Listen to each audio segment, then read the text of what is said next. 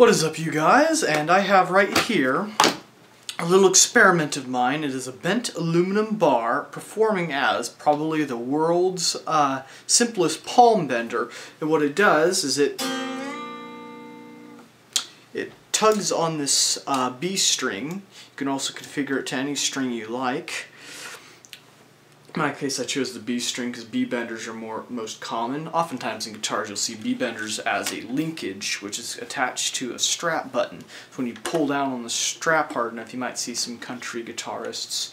They pull down on the strap like that, and that is to pull on the linkage, which therefore bends the B string. Those are quite expensive.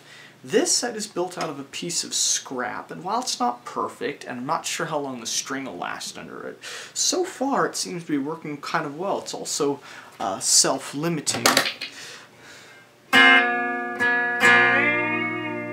You'll hear a little spot, you feel a little spot of resistance as it flattens out on the screw, and it just so happens, even when I move the capo up here, or down here,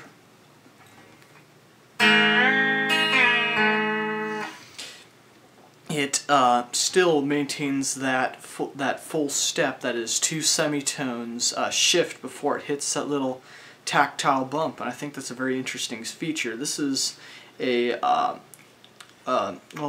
quite a compact strat type strat type tailpiece and saddle set. And if you haven't seen this guitar before, I built it 2 years ago. I built it out of an ammo box, as you can see.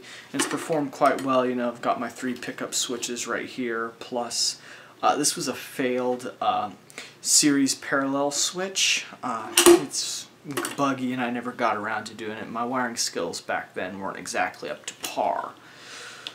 But anyways, I made this out of an aluminum bar that I've drilled a hole in, and I've bent it against my vise. Not quite at a 90-degree angle, as you can see. There's a good reason for that. It's so I get a little bit more... I was worried he was going to touch down on the strings at the time. I probably could have bent it a little bit down further. It would have helped a little bit, so I wouldn't have so much leverage and risk pulling the strings apart.